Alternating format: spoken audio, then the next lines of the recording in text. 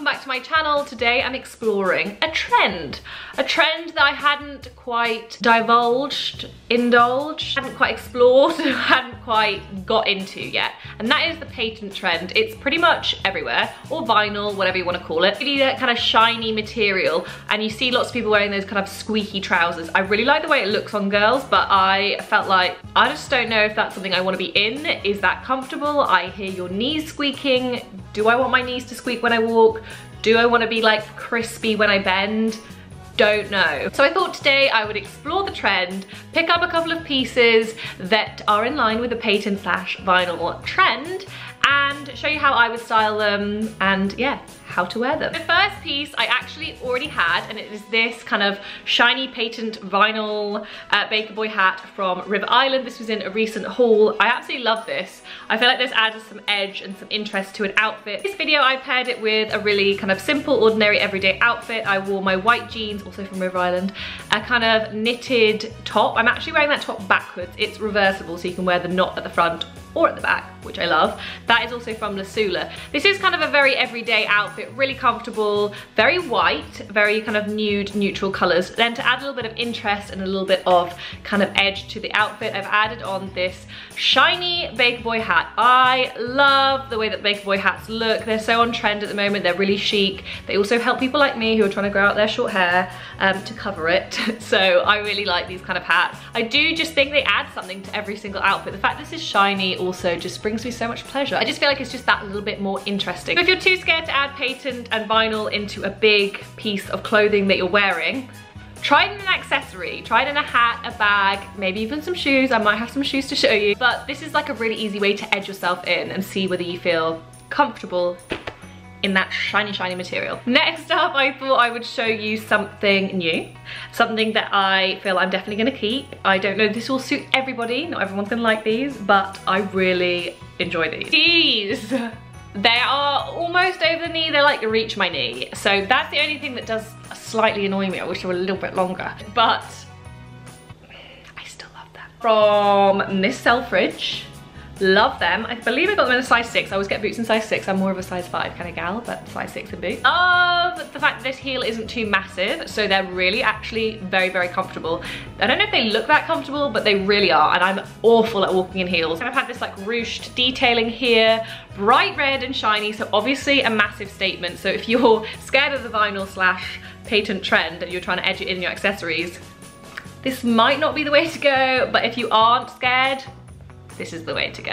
I feel like I could pair this with some black tight leggings and a turtleneck if I want to wear these really casually, but I also wanted to show you 2 other ways that I would wear them with dresses. So the first way is with something really clashing. So one of my favorite dresses at the moment, which is from H&M, is this pink floral kind of floaty dress, and I think it would look really cute with some over-the-knee red boots, especially if it's like nice and clashing and lots of statement prints, textures, colors going on. Then the second way is with another one of my favorite dresses, which is kind of more in tune with the vinyl patent trend, and that is my faux leather dress that I bought from Zara a long time ago. I wish I could link that for you guys, but it was a long time ago. It's really flattering. It's kind of a very easy dress to wear, but it really does make a statement, so I feel like with these boots it went very nicely. It was more plain than the first outfit, but if you're looking for something really everyday, I would say black leggings, turtleneck, and these. Next up, if you're looking to try the patent vinyl trend in a big way, try a coat. I think these kind of coats, like trench coats, are so cool.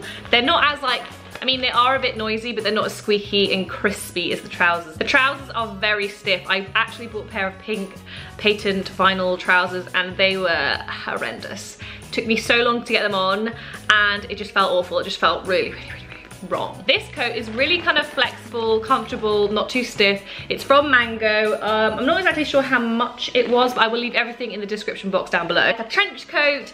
Love the fact that it's really nice and oversized. What size did I get this in? One size. Is it one size? Really? Weird. I think it's one size.